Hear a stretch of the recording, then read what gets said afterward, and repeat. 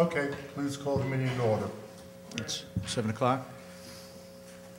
I'll read the Open Public Meeting Act. This meeting is being held in conformity to the Open Public Meeting Act. Proper public notice of this meeting was published in local newspapers on March 15, 2014 and March 16, 2014. If any board member or member of the public in attendance believe that this meeting is in violation of the Open Public Meeting Act, the Hoboken Board of Education requests that they make a statement at this time. The board wishes to make those in attendance aware that this meeting is being recorded on video and will be broadcast by the board at a later date on Cable TV Channel 77 and FiOS Channel 46. The Hoboken Board of Education is committed to preserving the decorum of the public process and is mindful that we live in an age of electronic computers, cell phones, and other communication devices. Nevertheless, we respectfully request that all meeting participants kindly silence their electronic devices during the course of this meeting, and if use of the device is necessary, we ask that you please leave the meeting room if you need to conduct personal business. Thank you. Please rise for a salute to flag. I pledge allegiance to the flag of the United States of America and to the republic for which it stands, one nation, under God, indivisible, with liberty and justice for all. Please take the roll. Mr. Biancamano. Present. Ms. Evans. Here. Mr. Clufo. Here. Ms. Mitchell. Here. Ms. Stromwell. Here. Mr. Gold. Dr. Gold. Here. Ms. McAllister. Welcome. Here. Sorry, there's an intense basketball game And happening. Ms. Sobola. Here. Welcome. Thank you. Okay.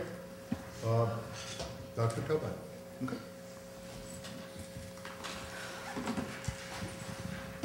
So board members, this evening, we are asking you to adopt a preliminary budget. What does that mean? It means at this point, the administration has worked diligently for the past few months to work on develop a budget for the upcoming school year based on all the information that we have available.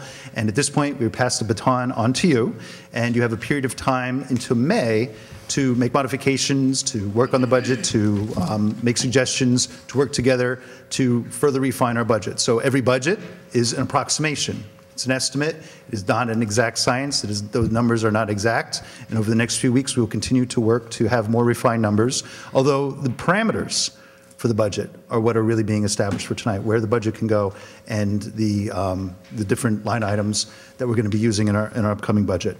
So this year, the board has a very difficult task. The administration has been working diligently, as I said, to prepare a budget that meets the needs of students, but at the same time balances the needs of students and staff with the concerns of taxpayers.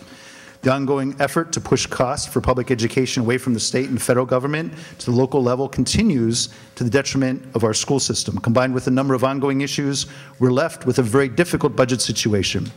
The original version of the budget, right from the beginning when we found out our state aid, showed there was a significant gap between our revenue and our anticipated expenditures, and we made a round of initial reductions. The causes of the budget gap are the result of a number of forces coming together to create a perfect storm that will likely deepen and continue for the next few years. There are 6 reasons that make it reasonable on our part to believe that the difficult budget situation we have this year will continue for at least the next 3 to 5 years. The first issue that is addressed in the budget, something that has to be addressed, something that the auditor has advised the board and the County Department of Education has advised the board must be addressed, is the budget, the food service deficit. So the food service deficit is something that, for a variety of reasons, we've accumulated a significant deficit. This year, we need to contribute at least $200,000. That is the bare minimum. And so that is a $200,000 expense that does not go to the classroom. The other thing that the board has to consider is the practice of budgeting unreserved fund balance. Currently, the board uses about $1.6 million in unreserved fund balance every year. And what that means is basically that we take our surplus and we give it back to the taxpayers. So a very nice thing. It raises our budget. Ultimately, our budget is always $1.6 million less. The problem is, under the conditions that we have, we cannot continue this practice. We will not have the money to do it. And whenever you develop a budget and you have this particular situation where you have to anticipate a surplus, it's reasonable to think we will not be able to generate the type of surplus we've been able to over the past few years. So it's not anyone's fault. It's something that the board has done for a number of years. And so giving money back to the taxpayers is a very nice thing to do, but it's something that will be more difficult to do by using surplus. So what that means is that is a form of revenue. It's a form of revenue because it's budgeted, the surplus is budgeted into the budget for the following year. It's a form of revenue that we no longer have at the level we once had it. The third reason is that the OLA expansion was approved. And as a result, the pattern we have of increasing the charter allocation by about $750,000 to $800,000 a year for the past many years will continue, and the charter school increase alone eats up the 2% cap, leaving nothing within the cap for the traditional public schools. The other issue is the issue of school choice. So a form of revenue that the district enjoyed. This year, our school choice revenue is a great aid to the district. It's $2.8 million. It's being reduced to the $2.5 million range, so we're losing about $250,000 in revenue for school choice. So school choice is a program that became very popular, but it was something that the state allowed to expand, didn't have the money for, and has to curtail. So we can expect that to happen again next year and the following year. The school choice aid that we enjoyed will not be at the level that it was. On the other side is the idea that if we had not expanded our school choice options, we wouldn't have this form of revenue. So it's still a great benefit to the district. It's still quite a bit of revenue that comes into the district with minimal true cost to the Board of Ed. The federal government continues to reduce spending, and as a result, we've been notified by the Department of Ed that we must anticipate a 15% reduction in federal revenue. So this is guidance from the Department of Ed. Federal reductions are likely to continue. The state aid increase that we had this year is a little under $50,000. So state aid, in this case, is a token gesture to address some unfunded mandates, one of them being park readiness. So the district is receiving $10 a student to prepare for a park test that requires a significant investment in technology, maybe some software, some other things that we need. And so we continue to be thankful for the gift of over $800,000 from the United Arab Emirates through a grant program with the Hurricane Sandy Relief Fund. So again, it is very reasonable to anticipate that state aid will not increase, will remain flat, because revenues for the state, projections for revenue, as you read in the paper, consistently fall short of expectations. So it is very unlikely the state will be able to increase its revenue. Therefore, our revenue will not increase. So when you add it together, our revenue streams, school choice aid, our tuition. So our tuition situation is another form of revenue that is decreased to the tune of about $310,000 with other miscellaneous revenue we're anticipating. One of the big losses is in the area of tuition, and the reason why is because we have fewer seats available to bring in students. So in particular, our ABA program is a very popular program. It's a program that is populated mostly by children from Hoboken. So we have fewer children. We had 3 children this year from other districts in the program. Next year we will have 1. We could try to build this back up or try to have some other students move in, except for that the program is already populated largely by our own students. So we really don't have much room. So we're enjoying the success of the program, but that doesn't help with tuition because we don't have room to bring many students in. The issue of fund balance, again, another form of revenue, a reduction of almost $400,000. Federal aid, we reduced. So our total decrease in revenue is about $1.1 million. So the other important part is our revenue increases. So at this point, the budget that we have proposed includes a 3.9% tax levy increase. And so that adds up to about $1.4 million. We have decreases, but there's still a difference of about $400,000. So on the surface, it appears, well, our revenue actually, as a sum, increased by about $400,000. Now, it's not taken into consideration early childhood aid or other aid that we have. The early childhood program enjoys a 2.77% increase. So there's a nice increase for the early childhood program. It's the K-12 part of the budget that is our major problem, okay? So here's our major cost drivers. Okay, first of all, we have the charge school allocation, as I mentioned, that is $773,000. We have our food service deficit, as mentioned, that's $200,000. We had anticipated in our original budget expending about $400,000 for new textbooks throughout the district. We still have some more textbooks that we need to purchase. We have special education increases expected to be about $400,000 originally. Our flood insurance, we originally decided that we would try to include flood insurance in our budget at the amount of $200,000. We typically, for the past few years, we've invested in our facilities in the amount of about $750,000, technology, $100,000, and also we've increased enrollment at the lower grades. So we anticipate hiring 3 teachers in the amount of about $200,000. So our major cost drivers are about $3 million that was in the original budget. However, after our original budget and seeing our revenue situation, we reduced those cost drivers in different ways by about $1,100,000. Does that mean that we are not going to purchase textbooks? No. What it means is that we're going to go ahead with a textbook purchase, but under the circumstances, we're going to recommend a lease purchase. With technology, computers, there's a need for new computers for the teachers here at the Wallace School. The computers here are very old, most of them, and so as a result, we wanted to spend about $100,000 on computers. We're going to spend $50,000, but lease purchase, so same thing. We reduced our anticipated expenses in special education. We cut our facilities budget in about half, so we're not going to do as much as we've been able to do for the past few years. And all the other costs are fixed. There's not much we could do with those. So that comes to the difficult part. So we've made the changes that we can possibly make in our major cost drivers.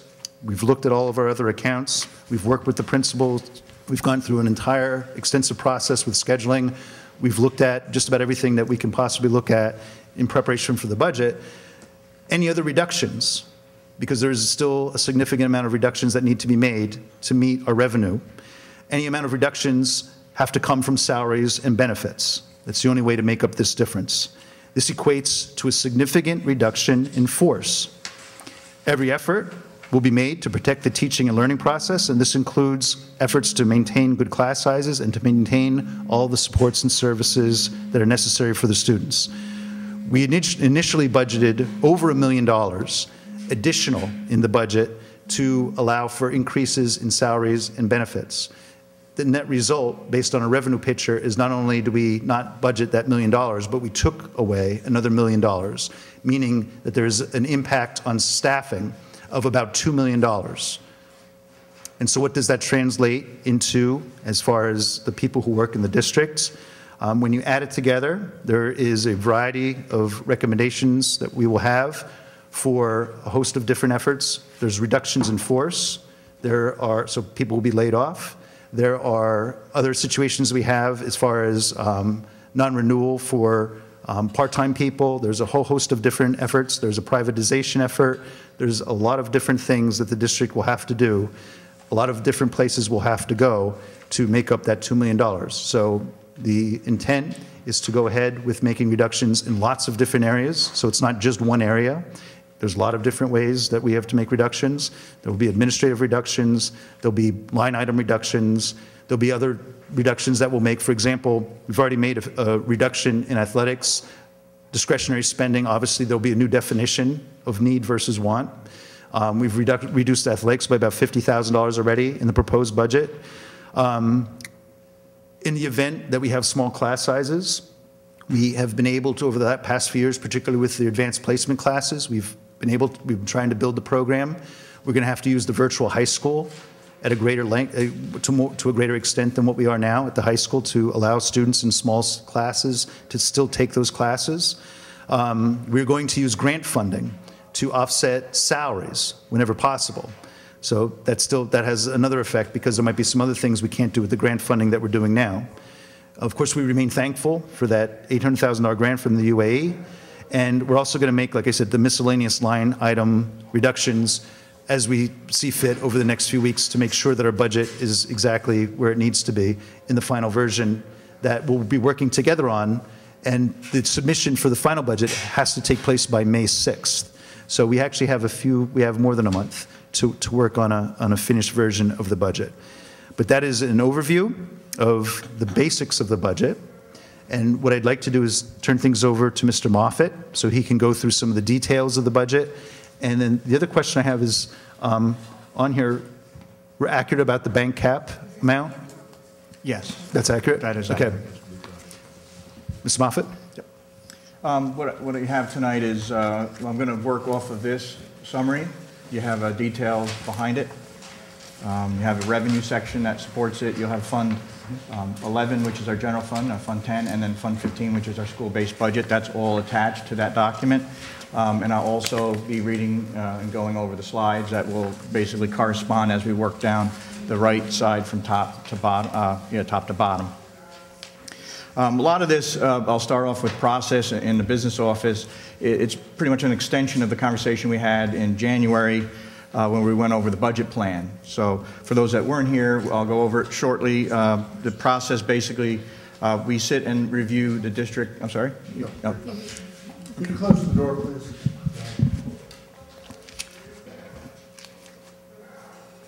Part of the process, it's an ongoing process. It starts really in July and continues in September. We review the salaries. We've done that. We've met with the principals and other budget managers within the district to review not only their unit goals, but also their current spending patterns. We've taken all that information, entered it into our financial system in a module, which then helps us create a final district-wide budget. We really reviewed line by line the spending trends on the various lines to make sure it was appropriate. We even had our auditors look at those spending patterns to confirm our overall spending. Part of that review also will anticipate the future, which is 14-15's use of surplus. So we look at that information, and then what we do is as we build it, we get feedback from the board, and at that point fit it into a budget on the DOE software that has to balance. So that's really where we are tonight. We're the balanced budget, where it is a preliminary budget, as the superintendent had suggested. It is in a state of flux, and we do have the ability to change it, not only our own initiated changes, but any that arise from a review of the county office. But if I can go through again, the summary and work down, you'll have two columns comparing last year, this year. You'll see that the general fund tax levy, which is our property tax, is 3.9% increase. That basically comprises of the 2% cap plus adjustments for enrollment and health care. The fund balance is right below that, and that is a reduction of about $378,000. That is the drop-off that was we anticipate in this year's budget, which is the carryover into the future budget. That's, as the superintendent had suggested, that is money that goes back to the taxpayer. If not, you would have a difference in revenue, and you would have to pass that on normally in the property tax. But again, that is a $1.3 million use of surplus. The second area, the $300,000 decrease, it's really a 35.25% decrease in overall revenue from local sources. As discussed already, the main reason for that happens to be a drop-off in the tuition we receive for students in our district from other districts for, in this case, our special ed programs. State aid, you'll see it's a minimal increase due to the reduction of some school choice aid formula. That basically was reduced about $255,000, and then there was a slight increase in the park and the spending growth limit per pupil limit for another $25,000. So that nets to a positive about $50,000 increase, which is relatively minuscule and is considered to be a flat funding scenario. Working down, so that local revenue sources, increased, roughly about $800,000, about 2%, but that's all in any revenue that is part of the local. So you're talking tax levy, you're talking state aid, you're going to be talking miscellaneous revenue, rents, interest, those type things. So the state aid is there right below that. That is less than 5% increase, as we spoke about. And then federal aid is a reduction of about 40%. Unfortunately, that also includes federal two programs, SEMI, which is based upon our reimbursement for special education costs to the district, as well as impact aid. So that's the reduction area for 120, which is the 40% decrease, which brings us to a number, and the general fund is our operating budget, and it's offset by our general fund revenue. So you'll see the $52 million number there, which increased by 1.39%, and that's really our main operating budget and revenue source. Beyond that, you have, moving down the page, you have our preschool program aid, we'll call it. You have a state and a local contribution, so that's the $10.5 million number, which is the 2.77% increase from year to year. You also have non-public program aid, which is down a little bit. There's a little reduction there, but this classification of aid is what I call the pass-through, and that pass-through is for private schools, and they receive textbook, special education, they call it 192, 193, and nursing service type aid that they can receive, but it just simply flows through our books. And although we have the administrative task of monitoring it, but it does go out to private schools. And then you have federal aid, which is a restricted aid, and this really, the majority of that would be NCLB, Title I, II, III, as well as IDEA, which is special ed aid from the federal government. As alluded to earlier, we have restrictions from the county office, State Department of Education, to budget about 85% of that, so that's the cause of that decline. So overall, the total revenue picture is below a percent. It's actually 0.88, so maybe a 0.9, which is a very small increase from year to year. Okay, we'll move down through appropriations. But before we get there, what I'd like to do is talk about enrollment, because that's a big part of the projection. It's not on the sheet. What I can tell you is that overall it's about 93 students, resident students. Again, it was covered in the January meeting. It's our kindergarten and early grades are really pushing the enrollment growth at this stage. So we are projecting about kindergarten enrollment of roughly 41 students increase. Grades 1 through 5, 32 students, and then a small increase at the high school level. Now, when we were in Finance Committee, the suggestion was to try to do some of the trend pictures from the prior January presentation. So you see enrollment, although black and white, it kind of gets lost in there, but at least you see the last 3 years relatively clear. So it brings us totally up to resident students of 2,526 students. Now, appropriations. You have our current expenses, which includes our main operation. In this case, I wanted to break out salaries separate. We have current expenses are increasing about a little over 8%, close to 9%. But then below it, you have the current salaries is basically what we were talking about earlier about a significant reduction in our overall staffing at the district. It is broad-based, and it really affects most lines on our budget. So as you analyze it the next few months, weeks to the month, you'll see it's a broad base, and it'll hit basically every line in the budget. At least that's a salary line. Okay, so part of the push for the increase in the current expenses, you'll see the residual. We do have a residual increase in the employment benefit area. That's about an 8% increase there. Special education went up close to over closer to $300,000. Again, these are costs that are associated with the tuition rates for out-of-district placement, as well as professional services that arise out of the IEP, which is an individual education program for the students. Other pushes on our growth would be communications, energy, the food service contribution that we spoke about earlier. We increased that contribution, and technology. Legal costs did reduce. Again, we project less than this year, and that's about $63,000 less, roughly. Again, I'd like to say these are preliminary budget numbers, and they can change. So again, on page 6, I have a payroll grid that shows you an overall trend downward. And then special education, I don't have the numbers, actually the numbers kind of come out. But you get it's about 24, it drops from $24.5 million, again, just salaries that are charged against our general fund. goes from 25.5 down to 24.4. So that's a reduction of $1.1 million. Special education increased. I wanted to give you a slide there and show you the overall trend for the past several years. Legal costs, there's again a look out from 2010 up till today. This budget 2014-15. Another drive for our increase in general fund. Again, our general fund, our operating, it includes in the budget software package that the department has. We have a charter school and capital outlay portion. The charter schools, again, went up $7.5 million in 2013-14 to $8.2 million this year, which is 14-15. And that increase of $773,000, I can break it out for you because I've had some questions from board members.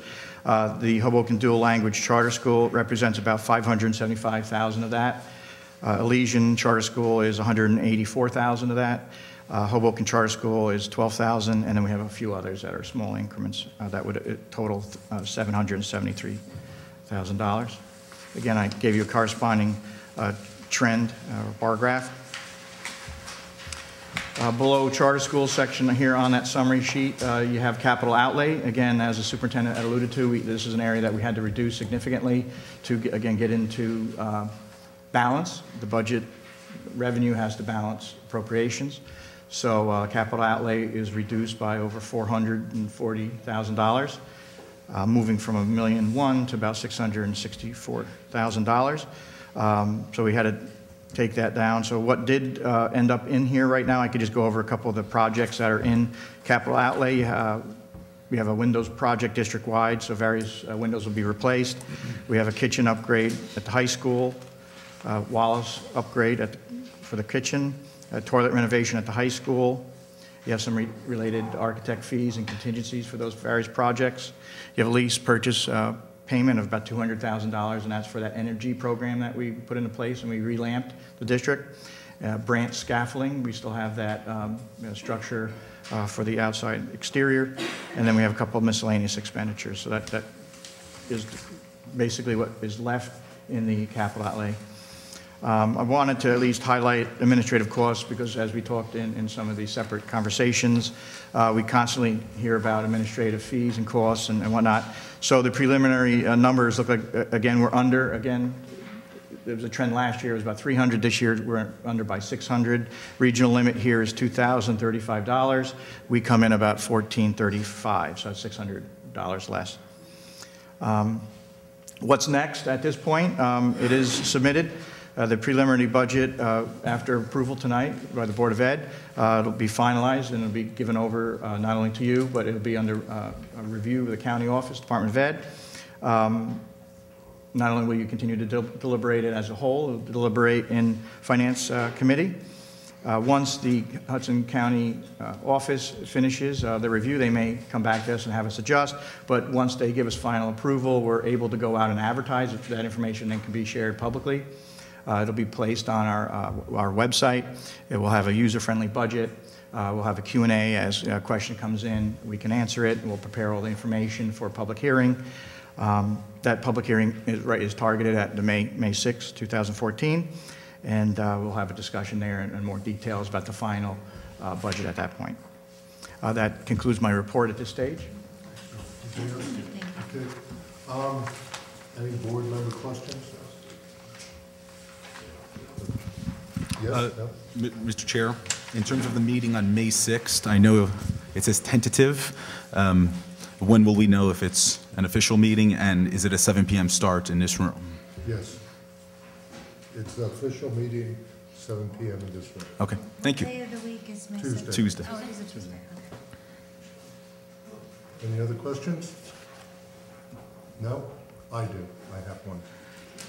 I think if you look at numbers, they seem deceiving until you find out that there are people associated with it, and they have a salary reduction of $1,133,000. However, you have to look deeper into the budget to realize that is not the only budget item that's affecting employees of the school district. To the extent possible, Dr. Toback, can you in human terms tell us what the cost in terms of individual people that have families to support and have been a part of this community, what the impact will be on them. Okay, so I have to be very careful. I know. Because we have a staffing meeting, and there's a lot of other information that will be discussed over the coming weeks. So we looked at, okay, is the reduction of $2 million from our original budget in staffing, is that, like, how can we put all that together? Okay.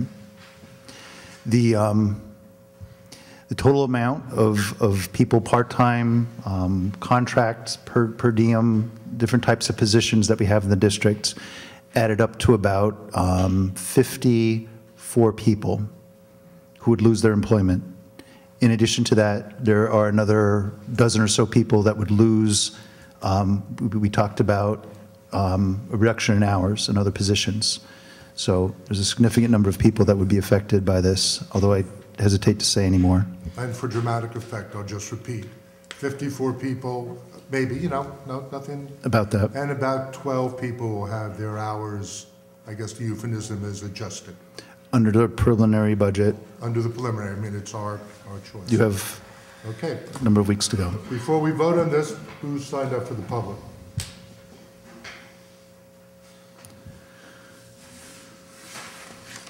Mr. Murray is listed as one. Good evening. Good evening. Brian Murray, 701 Monroe Street. I just have two quick points about the budget that's been proposed regarding specific numbers. Just so that I'm clear about this, the increase of 3.9% is on the original number, roughly 38 million, that would come out to 39.426, roughly $1.5 million increase in the budget. There's been quite a bit of discussion in the public newspapers and in various forums such as this, and about the charter school expansion. And on page 7 of the slide of your slide presentation, slide 14 of the appropriations, you're attributing the expansion to roughly almost 600,000. So even if the expansion did not happen, it's not so much that there would be this giant increase in wave of teachers that would come in to basically, for all that money that was being taken away, it essentially means that, this increase might only be 900,000 instead of $1.5 million is what I look at it right now.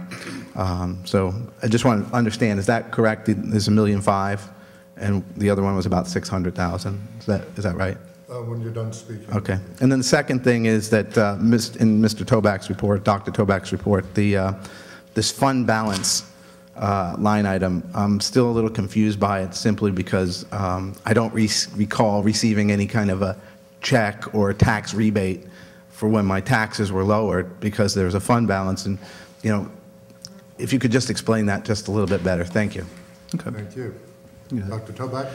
So the question about fund balance confuses just about everybody, because it's a 2-year process, even 3 years. So no, you did not receive a tax rebate, but your tax bill was reduced. And the reason why is because the board has taken surplus that it has, and what it does is it says, okay, we're going to take our surplus from this year and we're going to use it in our budget for the following year. And the amount has been about 1.6 million. So in other words, $1.6 million is now additional revenue that is being used in the following year's budget. And so that is tax levied, that does not have to be raised.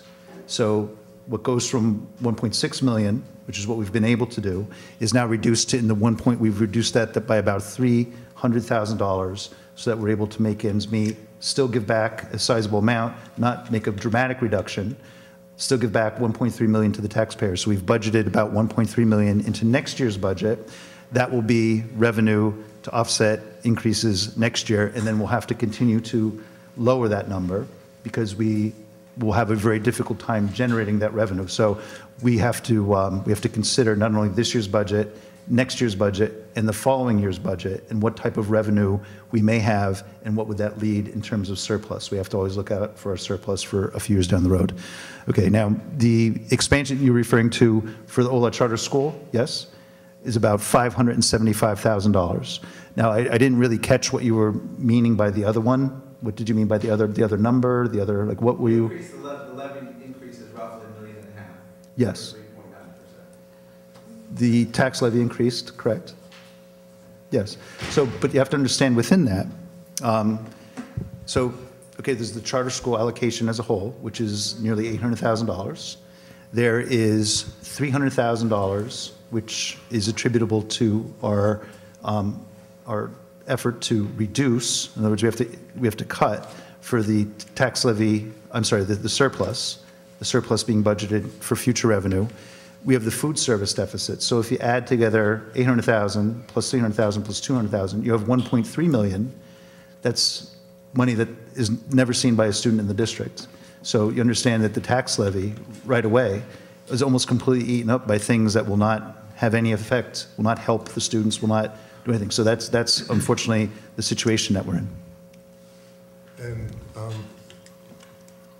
we have other expenses. I mean, we'll talk about absolutely. this more, but the cost of charter schools will be going up, and we have to anticipate it. For 2 more years. For 2 more years. So to say that this only took $500,000 from us now, we have to anticipate what the growth will be in the future. Yes. Is that okay? One other thing I'd like to say before I call over, would you like to speak? Was there anybody else speaker? Do you want? No, do we have another speaker? No, it was the only one. Also, and this is my own editorializing, 25% of this city's budget goes to education. Please do some research and find out usually what percentage of other cities' budgets go to education. Because I think when you talk about percentages, it always talks about what the base is. So 3.9% increase for us is a lot less than a 3.9% increase for the county, let's say. So in terms of trying to put things in perspective, please look at the actual base by which we are paying for our school system. That's just my... Mr. Chair, may I ask a follow-up question to Mr. Moffett? I was wondering, we spoke about this a few nights ago when we sat down and went over the budget. In terms of banked cap, I'm just wondering if you can help that explain better to the public, because as Mr. Murray said, there is a tax levy increase of 3.9%, but I believe 1.9% of that comes from banked cap, if I'm not mistaken. Is that correct? I was just wondering if you can... Yes. Mm-hmm. Please. Well, first of all, yeah, bank cap, is it similar to the surplus? It ends up being a very complicated issue. Right. But due to decisions made in the past to not utilize the spending authority or the taxing authority in prior boards, you get to bank the difference. And we can use that as a district moving forward to adjust that tax levy up beyond the restrictions of the 2% with adjustments. So you could utilize that as a board to increase past the 3.9% if so desired. The amount that remains in the bank is about $695,000. We used roughly, again, in the action tonight, about $177,000 of that to move that tax levy up to 3.9%. Is that addressed? Yeah, it was more for the public's sake. And so the point is, if the board wanted to, we could even raise the taxes higher than that. That is correct. Okay. And the reason why we get to, again, just so the public understands banked cap, the reason why we get to use the banked cap is because the taxes were held flat for 3 years, 2 years ago or something like Right, that, I think correct? that was some of the reasons, yes. Okay. Okay, can we call a vote? Which would it be a consent agenda or each item separate? We could do a consent. If you like. Okay. Consent. So we're having a consent agenda on the, Right, there are 2 actions, if I could just clarify. There's use of bank cap, as we just discussed, of $177,113, and then the regular resolution adopting not only the budget at $64,850,611, but that also contains a tax levy of $39,426,390. okay, please call the vote. Oh, I can't. Who's going to make a motion? I'll motion. Second.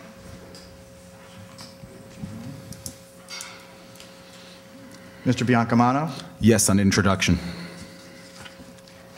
Ms. Evans? Yes. Mr. Cluffell? Yes. Ms. McAllister? Yes. Ms. Mitchell? Yes. Ms. Sobolov? Yes. Ms. Stromwell? Yes. And Dr. Gold. Yes. Motion passes. Okay. Is there any public that wants to speak? There's one. Mr. Murray? Oh.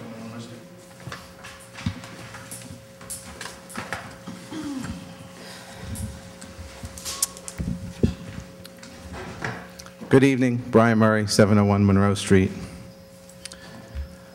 So what's broken here? Last year, 4% tax increase. This year, minimum 3.9% tax increase. Perhaps 54 jobs in jeopardy or more. Cost per pupil higher than going to Rutgers. 9th most violent school district. Bottom-ranked high school. And yet, the dollars just keep going out the window. The dollars just keep going out the window. The facilities don't get any better. The education doesn't get any better. I mean, what's broken? Does anybody have any solutions? Next year, we're going to be here again, and it's going to be banked cap and 4% or 5% and more jobs lost because the costs keep outrunning the revenues. I saw it last year. I projected it this year. Dr. Toback talked about it for the next 3 to 5 years. And yet, there's no solution that we're talking about for 3 to 5 years. You know, if I were an employee of this district, I might be concerned about my job next year and the year after and the year after. As a parent, I'm concerned about the education next year and the year after and the class size next year and the year after.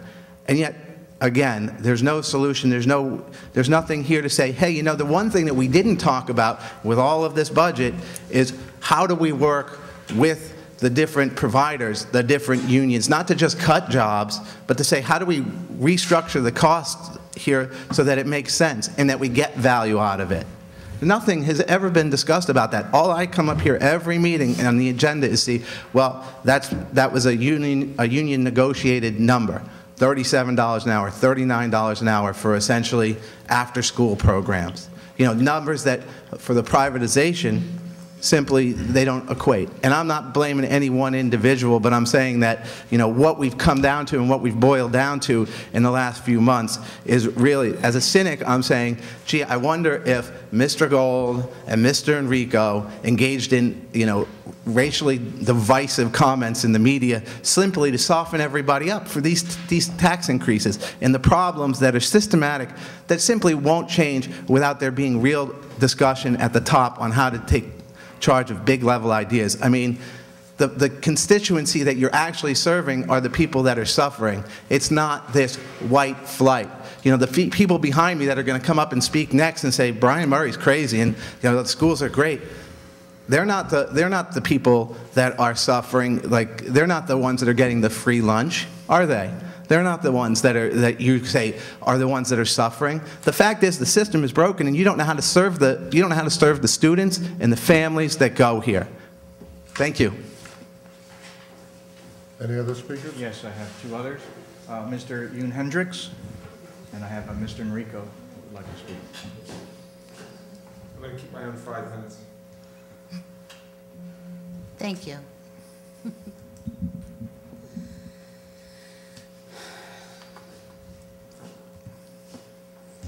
Jason Yoon Hendricks, Monroe Street.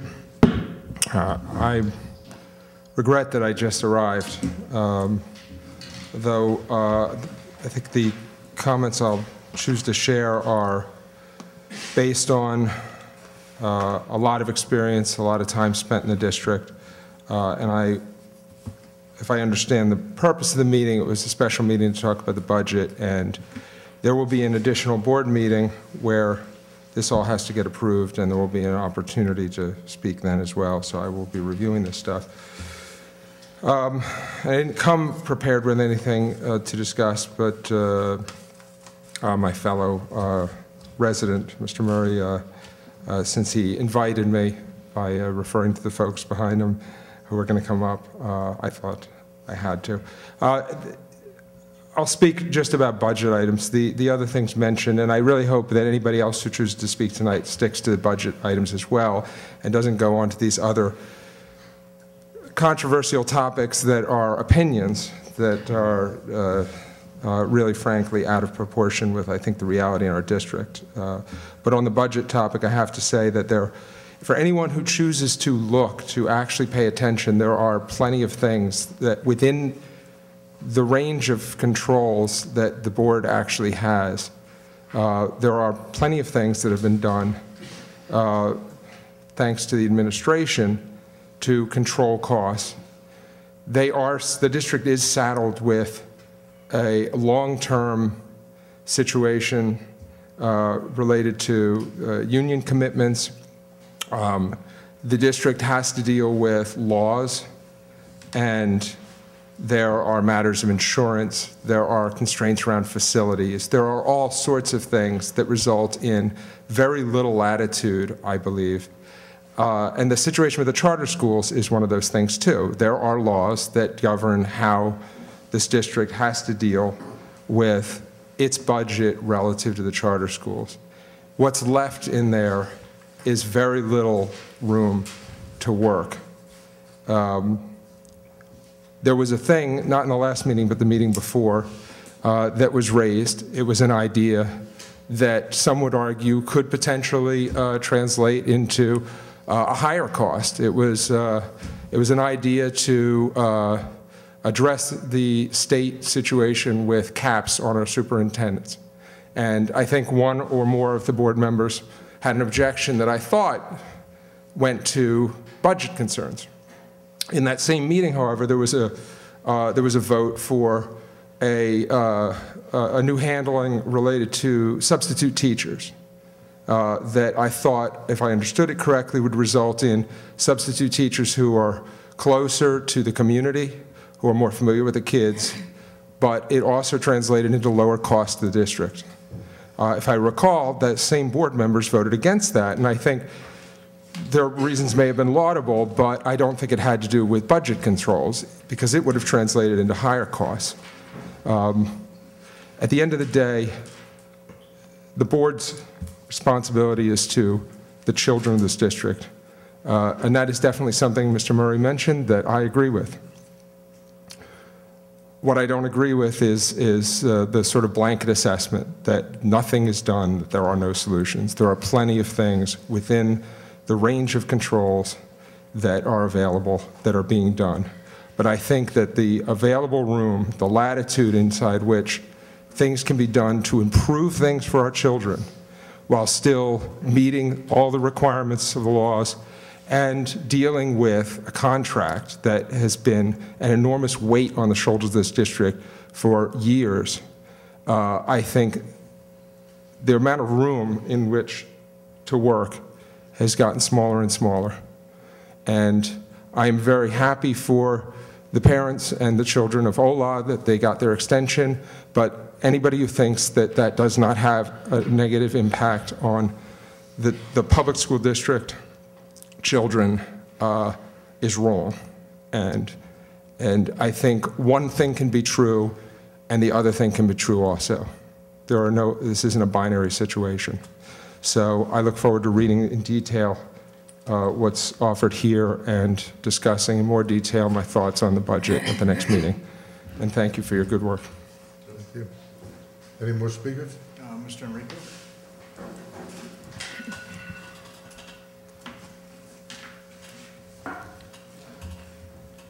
Again, I made a promise to myself driving in that I wouldn't speak, but I just can't let some of these things go. I really can't. Leon, Teresa, the people I negotiated with, and I say it today, and I said it this afternoon to Dr. Toback, we are willing to work with the Board of Education. Okay? I don't know, were you referring to when you said contract, you meant the teacher's contract? Just for clarification. Okay, Mr. Enrico. No, I just want to get clarified something. And the hourly rate, I mean, I don't know, like if you call a plumber to your house and the guy charges you $350, you know, I guess that's okay, but if you're a professional that you went to school, you went and got your master's, and we charge the Board of Ed $37 to work after school, I don't think that's a lot of money. I really don't. We are willing to work with the Board of Education to try to come to some type of an agreement. All right, well, our contract is up. We understand the process. And I don't know anyone that has been involved with me. I think I'm a pretty reasonable person. I love the district because I went here and I've been here for 38 years. I didn't leave, I left, I mean, I stayed working here because I love Hoboken. So to insinuate that the teachers are trying, no, we're going to work with you. Be reasonable, and we're going to work together.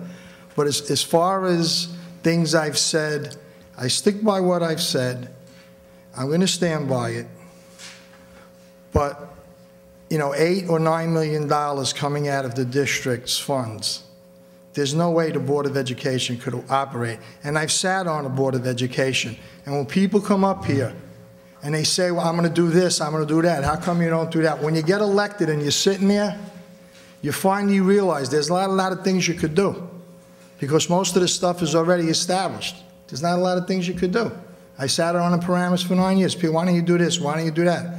A lot of stuff that's fixed costs, you can't really do anything about it. So when people come up and they criticize you, I can understand what they're saying, but there's, like, you know, there's really not too much you can do. We are always willing to work with the Board of Education and with the superintendent, okay? And I anticipate that going forward. Let's try to sit down. Let's see what we could do. We are not looking to make, you know, we're never going to make a lot of money in teaching. You know what I mean? I'm teaching 38 years. I make $100,000 after 38 years. What would I make in the real world if I was as people say, the real world? What would I get for 38 years of service to a company? I think I get more than $100,000. And I think the people who start out in the district should start higher than what they're starting with. You want professionals. People have gone to school for 4, 5, 6 years. Should they start at $48,000? I don't know. That's a decision that you have to make. I'm not going to rehash things that happened in the past. I'm on record. I'm on all these, you know, Facebook arguing with people. Their minds are already made up. But I'll just end on this. If we cut of $9 million, we take $4.5 million, put it back in our system, everybody comes back to the public schools, right? We could hire all the teachers we need, and we can give $5 million back to the taxpayers of Hoboken. All right, and we'll have a great system. All right, so I look forward to working with the board, and we'll come to some type of agreement, I'm sure. Thank you. Any other speakers? No. Any other? Yes, please. I just think since we're having a budget conversation, I hear this, I think it might be useful in people with their questions when they hear the term cost per student, because I hear that a lot, and that's a question that comes up. And I think one of them that I've heard lately is $28,000 per student. And personally, I don't think that that number is correct, but I also just wanted to point out to people that it's an average, right? It's an average. So if we have 1,000 students and every child has a different educational need, you might have some kindergarten students, middle school students cost more, high school students cost more than that. Then you have some other students that require services, OT, PT. You know, John Hopkins adds a lot per student, you know, and then so you take, and then we have some students that are taken to other schools for, you know, maybe up to $150,000 per student. So you have lots of children on the high end, someone's in, and so it's an average. So I think when people compare this cost per student, I think it's a little bit disingenuous because they know it's an average, and I think it's incorrect. So, and then you talk about the economies of scale. So if you had a few hundred, a couple, let's say 10 fifth kindergarten students coming in, if you were to bring them into 10 existing classes, they wouldn't cost you probably anything at all. You know, a couple of books, some pencils. But if you had some other kids coming in a different class that required a teacher, so it's different. It's an average of, we have a bigger width of students that we serve. And then I also just wanted to just think about when people say that nothing has gone on. And I look at this chart, and I think if you look back over the years from 2010, just even the past 4 or 5 years, right? So the charter school allocation has doubled. The state aid was removed from us and never given back. Federal aid was down. They've increased choices for other local districts in the community, but decreased our right to choice. So that took another $250,000 out of our system. So we've incurred a lot of these cuts, kind of hampering our ability to have these different revenue sources. Yet, and still, we absorbed all those cuts. The taxes didn't go up, and we still were able to offer increased programming, increased G&T, increased facilities programs. So I want people to understand that I don't subscribe to the fact that nothing happened. And I think a great deal has happened for a very good price, and a lot of some of these things now have caught up to us where our ability to raise the funds are hampered now. And because I think the other part about that confusion with the cost per student that people like to say, if you see that the enrollment, let's say, goes up 93%, I think there's a kind of an idea in the community that 93 times 28,000, and that's not true. It's not like some kind of tuition price. It's just absorbed through the economies of scale. You know, if a child moves in or out, it's not $28,000. So I just wanted to bring that up. I think that was it. Okay, Peter? Sort of to clear some of those things up. Peter? Oh, I had nothing, sir. You have nothing to say? Okay, anybody else? Please, Ruthie. Just a few, first of all, it always, your biggest line item is always personnel. So as we entered into this budget cycle and we knew that it was going to be tight, most of us knew what it was going to mean. And for those, Mr. Enrico, and for the teachers that are going to watch this, and school employees that are going to watch this, I just hope that the next couple of weeks aren't too rough, because a lot of people are going to be worried and a lot of people are scared. And I think that, you know, I was always raised that, you know, you temper your attitude and your demeanor to the appropriate for the occasion. And quite frankly, that means you're not gleeful at a funeral. And when there's a situation where people's jobs are on the line, people that have skill sets that really don't meet a wide variety of career choices, that sarcasm and insipidness is an inappropriate way to discuss any item. So with that, I'd like to also mention what actually has happened in this district over the last 5 years. I was elected in April of 2009. Prior to April of 2009 was a huge, and the whole reason why I ran was because of the whole to-do about spending a tremendous amount of money on a new program. And the first thing I did in April of 2009, other board members that are no longer on the board are here, is we had to approve layoffs. So we actually had a Board of Education that was in place and a superintendent in place that was talking about an expenditure of $750,000 on a program that didn't even happen when they knew full well that there was going to be a list of layoffs. There were also 525 employees at that time in the district. Now there's 400 employees. And you know, those weren't teachers between that 525 number to here, but the list of teachers, that was the list of layoffs that were put before us in April 2009 were all teachers. And we spent the next year and a half, whatever it was, laying off non-classroom personnel that were unnecessary. That's what was here before 2009. That was what was going on in this district in April 2009. And no disrespect for any teachers that worked on the curriculum project before 2009, because as a business person, I know that the leadership on the project is what determines the quality of the work. And the Hoboken curriculum project that we spent hundreds of thousands of dollars on prior to April in 2009 was unusable when we had a certified person in here reviewing the curriculum. And we have spent the last 10, 11, 12, 13, we pretty much finished up the main works, rewriting work that was done. And once again, absolutely should not be a discredit to the teachers that were working on the original project, because the leadership is what determines whether or not what is created is usable. So this was the kind of thing that we walked in on. This is April of 2009. Also, too, I have had a child in this district before 2009 and until the present, not just this school year. And anyone who's come into this school year has had the advantage of new textbooks all throughout, new curriculum all throughout.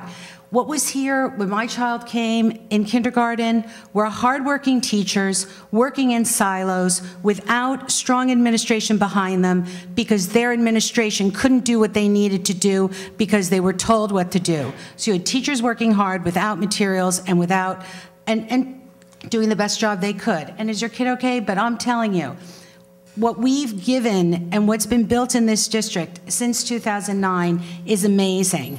And what I get is teachers thanking me now, thanking me for the supplies, happy because they've learned what it means to have a good administration, that they have mentors in place to help them, and that's what's changed. And to come up with so little experience in district and talk that nothing is being done is shameful.